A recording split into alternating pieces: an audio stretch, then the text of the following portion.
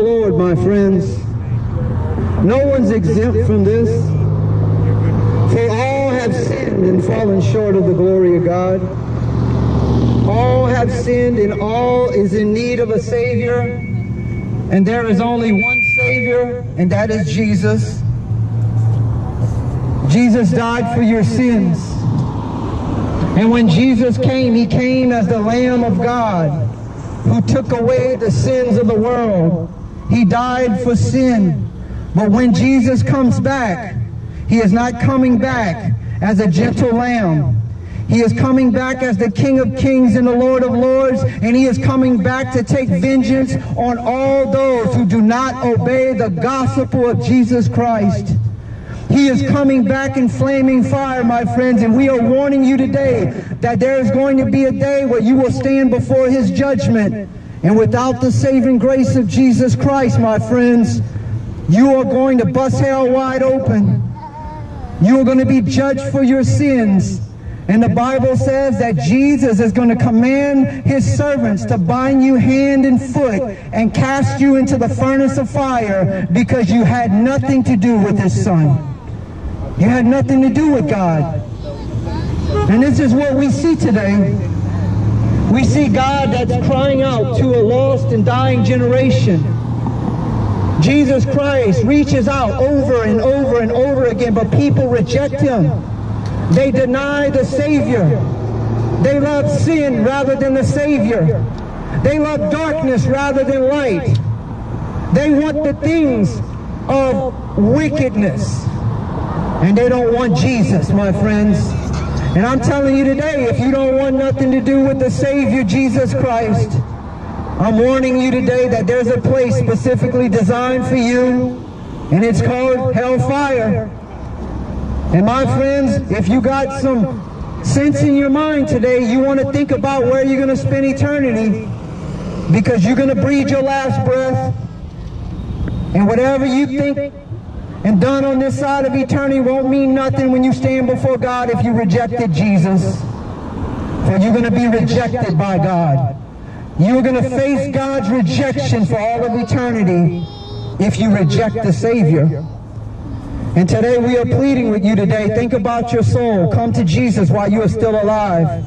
You're not promised tomorrow, ma'am. Come to the mercy seat of God.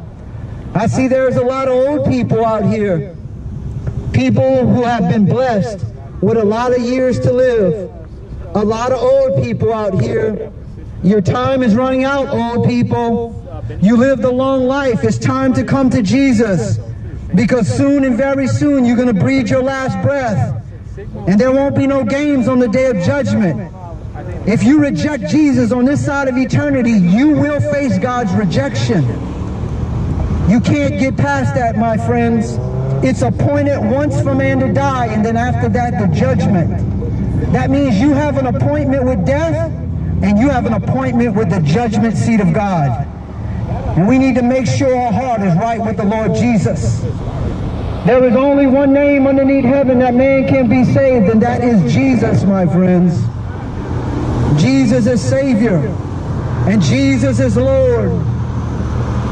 And God has appointed a day of judgment where he is going to judge each and every soul in righteousness. He sees all the secret sins. He sees the drunkenness. He sees the pornography. He sees the cheating on the wife. He sees the cheating on the husband.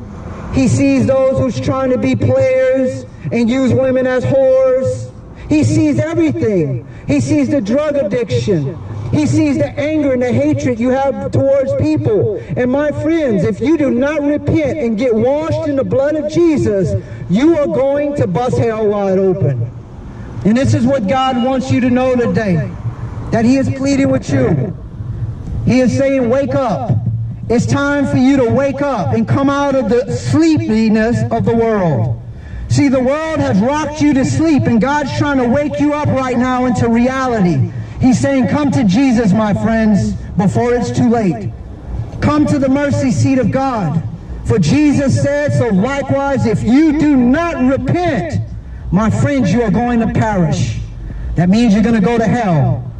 That means on that day of judgment, it won't matter how nice your car is. It won't matter how much money you had. It won't matter how good you dressed. All that will matter is, did you give your life to Jesus Christ? And if you have rejected the Savior, my friend, you are going to be rejected by God. And I want you to think about that. Don't be distracted with the cares of this life.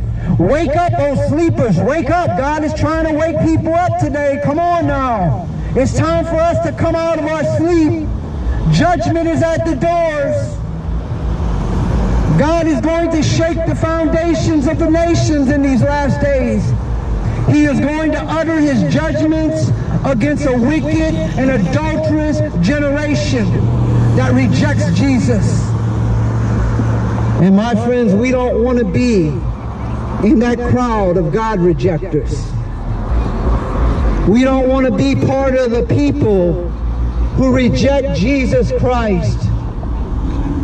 Sir, you can let go of the world. You don't have to listen to that worldly music and let it pollute your mind. I used to be caught up in worldly music, and it polluted my mind.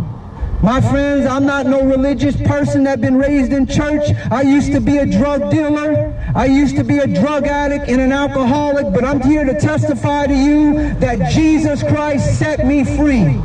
And the Bible says, who the Son of Man sets free, they are free indeed.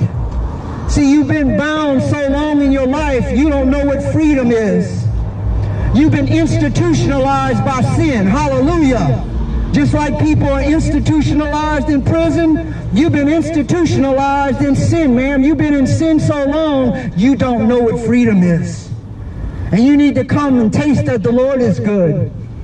You need to be liberated by the power of the Holy Ghost. Hallelujah to the Lamb of God. But you got to be willing to come. You got to be willing to understand that you have broken the laws of God. You have broken the laws of God, all of you. None of us are exempt, for all have sinned and fallen short of the glory of God. That means you sin, you sin, you sin, you sin. All of you in these cars have sinned and broken the laws of God, and you are in need of a Savior. And there is only one Savior, and that is Jesus. And without the saving grace of Jesus Christ, you are going to bust hell wide open. And I'm pleading with you today, come to the mercy seat of God while you are still alive. Come to the mercy seat of Jesus Christ while there is still breath in your body.